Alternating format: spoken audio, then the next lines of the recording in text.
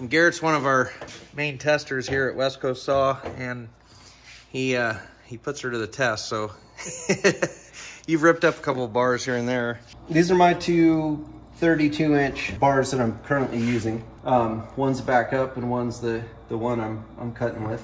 One of them will switch a tip on. We're gonna tune them both up. They're both pretty used and pretty beat up, so we'll try to tune them up to best condition they can be in, and get them back going for next week. But we'll kind of go through a couple little processes, and hopefully it'll be able to help some folks out with taking care of. So which one are you doing the tip on? We'll do the tip on this one. Okay. Yeah. And what do folks look for when they're gonna change a tip, Garrett?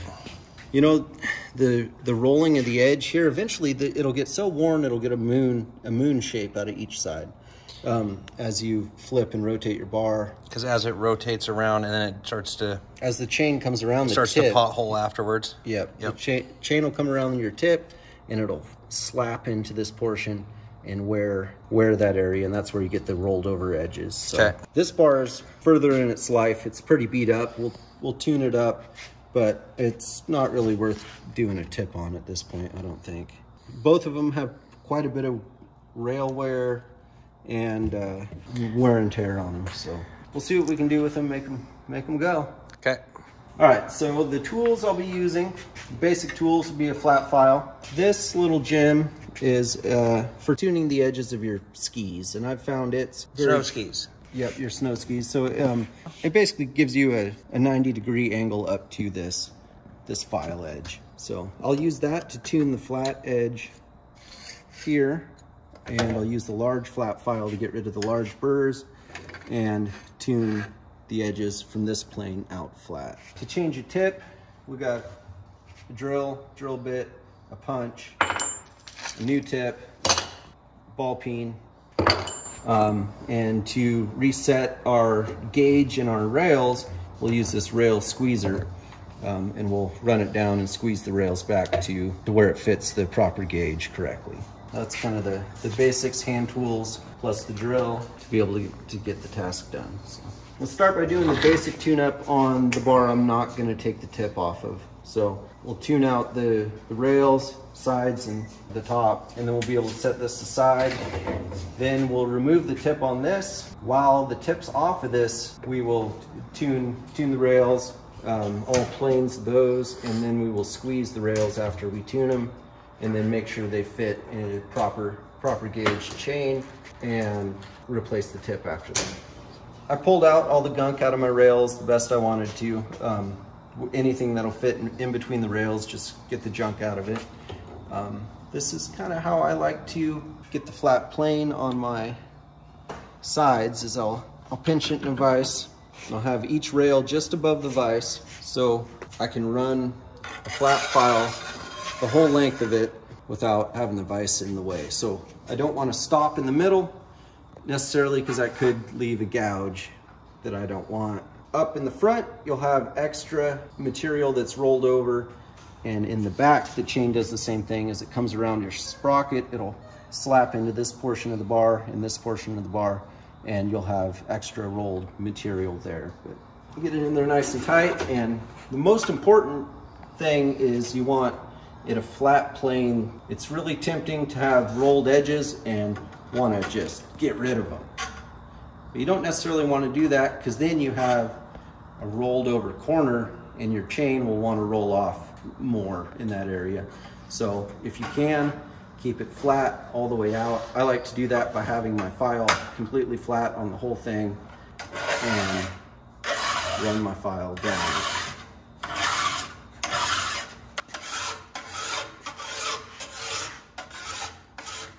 Do you find that some bars are worse than others as far as the rollover and the wear and tear and all that? Yeah, different bars are made out of the manufacturers use different metal in them. Some bars are tougher than others. Some will kind of resist the rolling material more. There's a point where your metal is so tough that it's brittle, and then you'll get a bar that just snaps. Yeah. And then you'll get some bars that are made of softer material, and then you'll get that rolling of the edge more. So it's a balancing act. It's kind of them trying to find the happy medium to where it's not gonna roll the edges and it's not gonna snap. So different brands will kind of have different issues more frequently. But so you can see here along the edge, all that silver metal, that is where the rails have spread out enough to where I'm removing metal here with a flat plane across the whole thing. So that's making the entire bar flat, and that's what I want. Okay.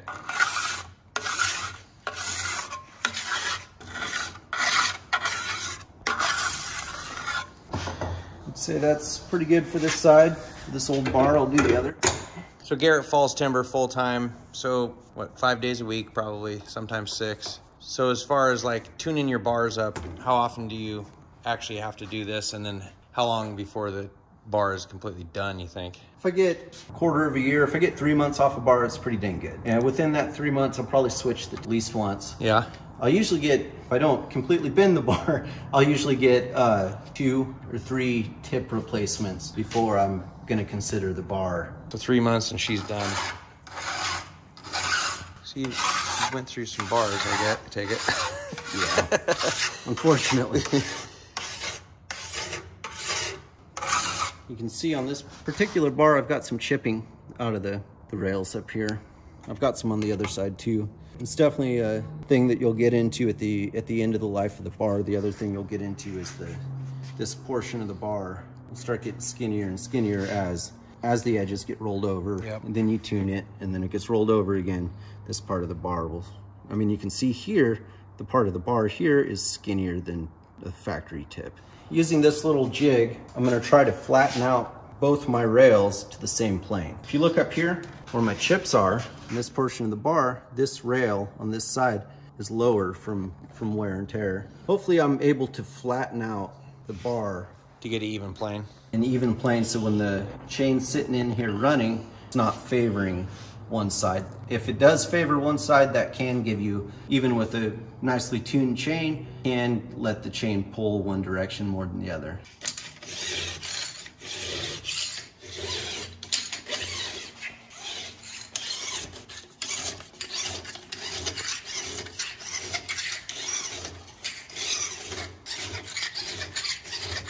And you can just buy these online, right? I mean, they just have them on the interweb.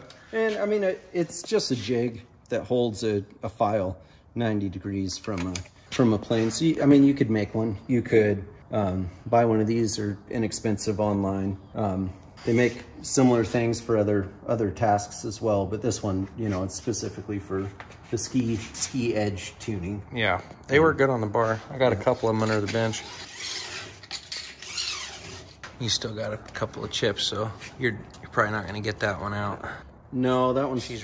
very deep, and that's why this is my spare bar. Doesn't mean it doesn't get a little love every once in a while. There we go, it's fighting better now.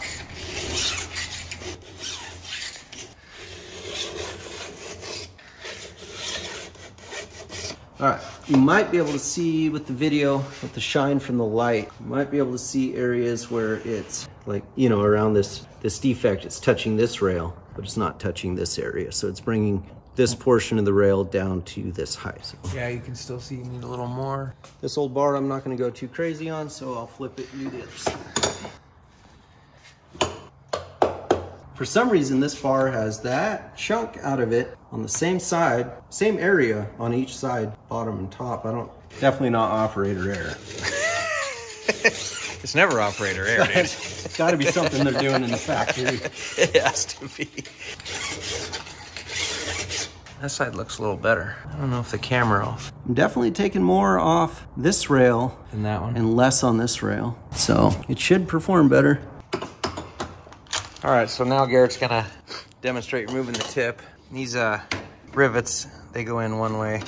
So there's a couple different ways to get them out. Garrett can tell you about it. Easiest way I've found is a drill, not necessarily to drill all the way through the rivets that are holding it on, but to remove some of the material in that, so I can use a punch and a hammer and then punch those rivets out. You want a punch that's small enough it's gonna reach through your rivet holes. All right, what do we want to do? All right, we'll get a little bit of this material out from these 3 rivets holding the tip on, and then ideally, with a couple hits of the hammer and the punch, we'll push the rivet out the opposite side.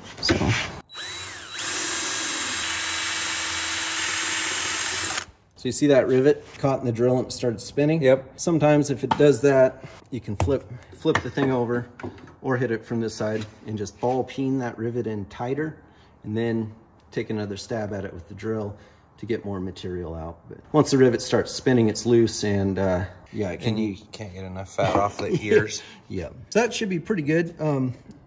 We'll give it a couple whacks and hopefully some of these rivets will come out. A bigger hammer. A little more out of this one. Oh, it's spinning. Just have to get Western with it, Garrett. This is.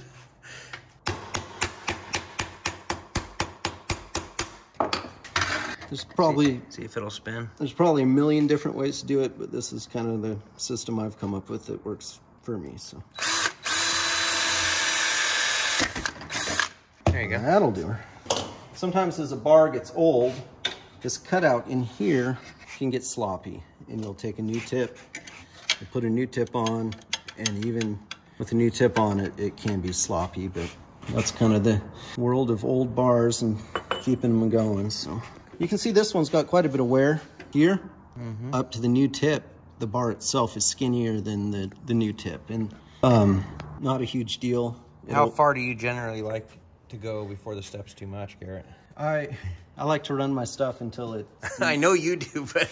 until it's not working anymore. But that's me personally. You can kind of gauge it. How you want to run your gear. And I mean, the bars are very expensive. Tips are expensive. So if I've got a tip that's still spinning and a bar that's still straight, I'll generally keep cutting with it and keep tuning it until it's... Yeah. Before I put this tip on, we will do the rail tuning on this bar, and we'll squeeze the rails on this bar as well to get it back to the proper gauge. And another way you can get that tip off is if you have a chain breaker, you can use your chain breaker. Yeah. And Oregon does make a bigger pin for your chain breaker for bar tips. I don't have the part number, but like the chain breaker over here that I got, it's got a small tip on it. So it's not ideal for pushing those out, but they make a bigger one and you can just pop those rivets right out. And I've even, reused the rivets if I had to, on some of the older bars if I didn't have a rivet. So that's another way of doing it.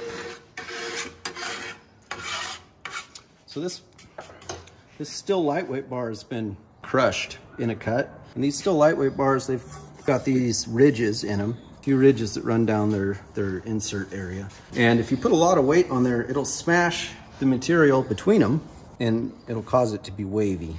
Yep. But because they're hollow in here and those are the structure pieces in there. So for me personally, I will continue to run this bar as long as I can get a flat plane. And you can see here, it's me tuning it like this has removed material from this ridge, which was pushed up, raised a little bit. So. How'd you get those dents, Garrett? You didn't have a tree set back or anything, did you? No, I let some guy cut himself out. Oh, okay. Yeah. It's always that other guy. Definitely. Look at your oil holes and some of the bars with brittle metal in them. I've had it happen to Still bars. I've had it happen to Oregon bars and Cannons and Samiras and all that. Sometimes we get a hairline fracture in this area. This hole here, drilled here, makes a weak point in this part of the bar.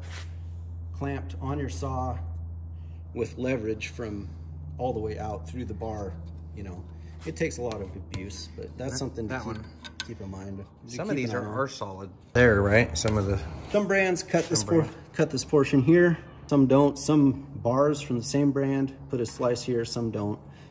That just kind of lets these ears move a little bit. Two tags have some movement between them without creating a new crack. It's pre-broke for you there to relieve some pressure if it's on there weird or whatever. Okay. Pretty happy with this flat plane. Flip it and do the other side. These Still lightweights are pretty darn good bar. I mean, as light as they are and the price point, besides the smashing effect. And yeah, when you get up into the longer bars, like the 36 inchers, you get a little bit more movement in the bar, and you'll have a tendency to throw more chains with this still lightweight, in my opinion, than say the Canon or a bigger steel bar. But a 32-inch still lightweight's a really nice bar. So something I've learned the hard way, so maybe you guys can avoid it, is if you're going to pinch your bar in a vise this direction, pay attention to where your rails are, because if you pinch it right on the edge of the rail hard, it'll pinch your rails closed. Yep. So pay attention to where your rails are if you are going to squeeze the bar in a vise this way. One thing that we've ran into since I've made the clutch covers also is some of these still lightweights, even from the factory brand new out of the box, right in this area on the outside edge of the rails, they'll be concaved on both sides, and you just take your flat file and run it across like Garrett's doing, and you can start peeling that paint. On our aluminum clutch covers, they're a big flat surface, so when they bolt down, they actually can pinch the chain, because they're pinching it between basically the bar plate and the clutch cover. So that's one area to take a look at always when you get a new bar, is right in this area. And some of them are concave and some of them aren't. Like, I've had a couple that didn't need any tuning at all, but for some reason, I don't know if it was in their hardness of the rails when they harden the rails or whatever, it just kind of, it was just enough, a couple of thousandths will make the difference. And you go to bolt your clutch cover on it, it pinches it and the chain won't spin. And it's all just that little edge right there made all the difference. Basically, an unfortunate manufacturing overlook. Some of they're making thousands of these a day, I'm sure, whatever. So, but yeah, if you get a brand new bar, take your flat file, put it up flat against the edge, and run it out, and see. You'll be able to see right away if it has that concave. Yeah. It might have been from them drilling that. It might have been. Hole. It's usually right in the oil hole area. It's just right in there. You'll see it start taking a tiny bit of paint. So I grabbed one of our clutch covers here. So this surface right here is all flat on the inside of the clutch cover. And then when you basically bolt it down to your saw, see if I can hold it in. There you go. You can see how it's, pushing all the way across the bar compared to, like, this is a stock 500 cover or 462 cover. It's only raised in the middle right here. So it's only touching in the center of the bar. So it leaves clearance on the top. So they kind of anticipated that bar being a little bit off, wouldn't you say, Garrett? I mean, yeah. But on ours, like, I even made a revision on our 500. I trimmed the back off of it. This is a 461 cover, but I trimmed the back these off to anticipate the bars being off a little bit. So just one thing to look at on the bars. You're tuning them up. One of the thoughts in this design, having as much material here contacting the bar as possible, is to be able to squeeze that bar and hold it without it moving, yeah, the best you can. Because as you're only gripping with that center, I mean, it's reefing a lot on just a very slight little bit of the rail right there. So you're getting more twist in the center of your bar. So that's why I made the surface a lot bigger. I was trying to get a bigger, basically, grip on it. More contact. More contact on the bar. But other than that, these are great bars. I like mine. You got here, Shop Dog. Daisy the Shop Dog. Daisy the Shop Dog. All right, we got a 63 gauge Oregon chain here. This old beat bar, you put it in there, you can see that wiggle side to side. So squeezing these rails together, hopefully we're gonna get rid of a little bit of that movement and keep it as tight as possible and true as possible for the length of the bar. Our process is gonna be using this rail squeezer, run it across, refit the chain, make sure the chain fits, squeeze it a little bit tighter, squeeze it a little bit tighter until we minimize our wiggle without closing it too tight to prevent the chain spinning. So this is a really simple tool. 2 ball bearings held on with these nuts and bolts. It'll fit your bar in between, and you'll slowly increase the pressure in pushing it together, running it the length of your bar to get those rails to get tighten up. Tighten up, yeah.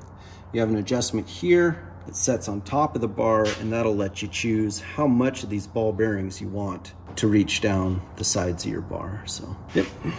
Keep in mind on the end, right at the end here, it's gonna squeeze easier because it has nothing out here to support this piece of metal. So I'll usually run the full length a couple times, and then I'll leave this portion and this portion alone and just kind of run the middle of the bar. Okay. So I don't, because these will close way easier than it will throughout the length. So we got it on here. It's got two little guides here to keep it on here. Basically handle, adjust your pressure, and run the length of the bar. It's super important to tune your rails on the sides, because if you had some of that rolled over material sticking out, then you would get a false reading and it would push that portion of the bar together. So always tune your rails first and then squeeze them. If you watch here as I'm going, it wants to raise up, so I'm gonna need to put downward pressure as I'm running it.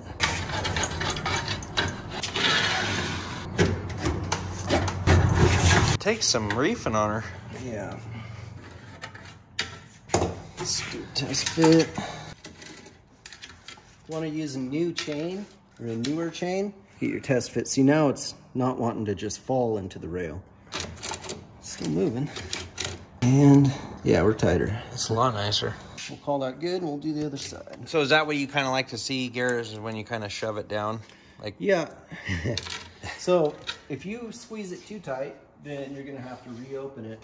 And basically to reopen it, kind of a pain in the butt, and you run the risk of tweaking your bar different ways. But the easiest way to do that is take a bar tool or a flathead screwdriver or whatever, put it in there, tap the end of it with a hammer, and it'll spread it out a little bit. And you basically have to run the whole length of the bar that you squeezed too tight, spread it back out, and then you're kind of in the same spot of probably too. You can chase your tail a little bit if you get too hungry and close your whole rail. So we just got to do baby steps and keep test fitting. Okay. That's the best. Okay, this is my second side, squeezing the rails on this bar, and I've got a couple sections that aren't quite fitting down in there. Around the oil hole, a weak point, squeeze tighter, and up at the tip, not quite fitting in there. That squeeze tighter. Okay. So I'm gonna go through that process to reopen those couple areas. I'm gonna use a bar tool, common bar tool, and I'll let you know how I select a bar tool. Is I want a bar tool I can have in my pocket. So if I'm in the field, if I get my bar pinched in a tree or something and it closes the rails because the tree was heavy enough to do that, I want a bar tool in my pocket that I can take out and use my axe and my bar tool and reopen my rail to keep working. So the bar tools that I like to buy have this kicker in them. They start nice and skinny to fit into your adjustment on your saw, but then they get fat pretty quick. So that will allow you, like this one's skinny all the way, right? Yep. Skinny all the way. If you go in there, it'll bottom out. Yep. Before it spreads the weld. And the ratchet scrunch one's definitely too skinny. Yep, the ratchet scrunch is designed to be able to fit inside your rail. So it doesn't good. Good for spreading. I do love the ratchet scrunch and I use it all the time, but I always keep a bar tool like this in my kit, so if this issue happens while I'm at work, I can continue to work. Yep, the fat kicker's on it. I can put it in here, tap it with my axe, and it'll spread my rail out. Okay. So, you want an axe so you feel at home?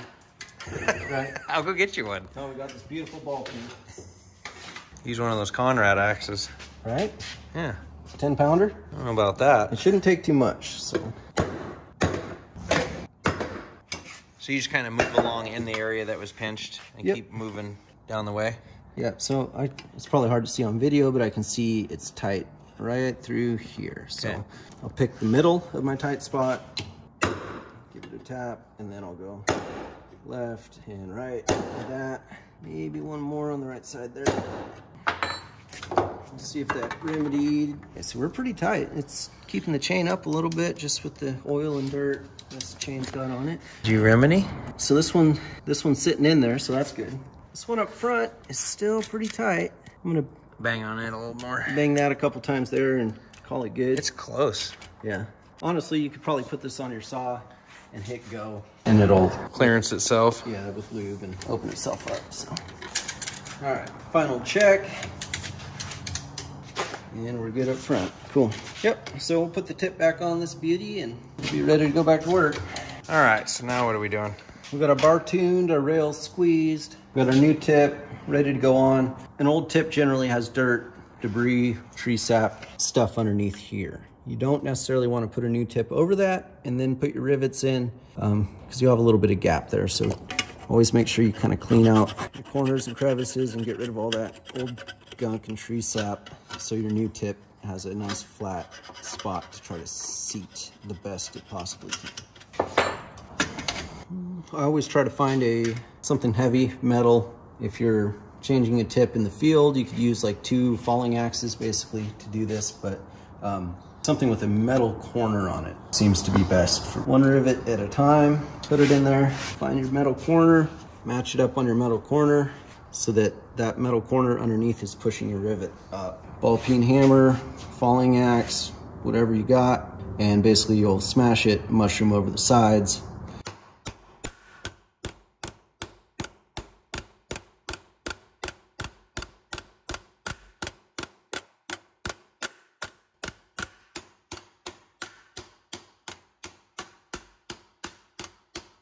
Looks good. It's nice and flush. If your rivet is kind of mounded up or mushroomed up still or whatnot, you can take your flat file, shave off the extra if you need to. Okay.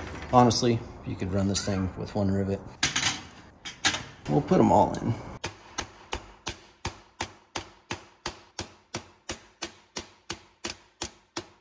Flat file. Let's make sure I don't have anything extra tall. And the backside also, you can see that one kind of rolled up a little bit. So. Yeah.